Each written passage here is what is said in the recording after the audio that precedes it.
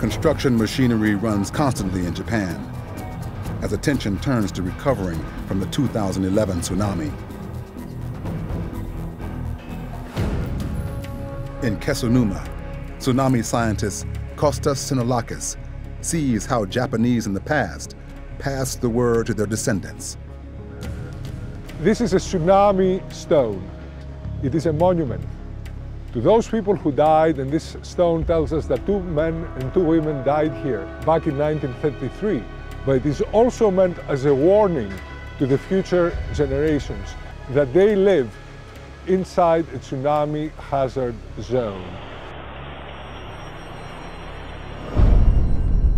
Now, this is a fantastic custom that they have in Japan, which is to build these monuments in places which have been hit by tsunamis in the past.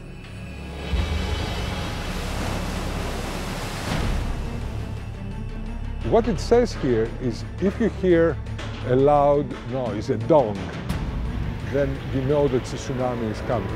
And this is quite characteristic.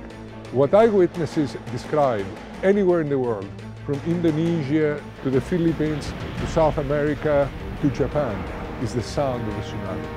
When the tsunami comes in, you don't see it. The last warning is the noise of it. People describe it sometimes as an airplane that's landing, or abrupt falling rain. And here they describe it as a dong, but always there is a sound.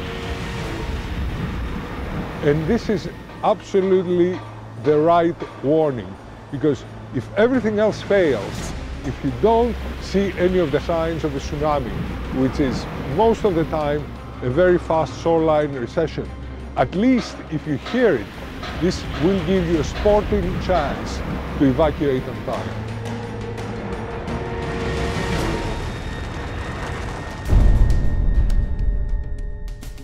The Japanese tradition of warning the population and being prepared for tsunamis has paid off. Today, Japan has a robust system of sensors and emergency plans for broadcasting the word to endangered areas.